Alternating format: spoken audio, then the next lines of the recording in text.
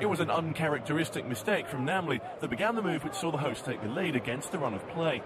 His flick fell only to winger Nemanja Mihailovic, whose busy work set Ben Rienstra free.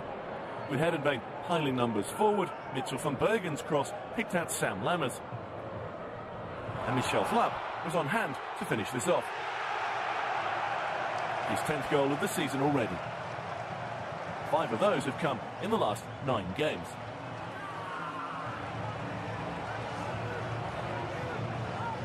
And the goal continued their record of scoring in every top-flight meeting here with Zwolle.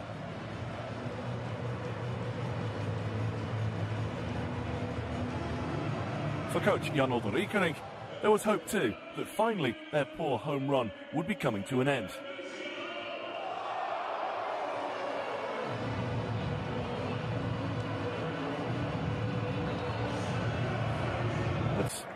It was delivered by Namli, who found Thomas Lahm unmarked on the edge of the 6-yard box. And the Finn delivered his 4th of the season. The best total he's managed in one single campaign. His manager scored plenty of those in his time. Again, a run not tracked by a Heerenveen defence, which has conceded more than everyone except Excelsior and de Graafschap. Zwolle had now scored in every game under Stam and were looking good to continue their winning run.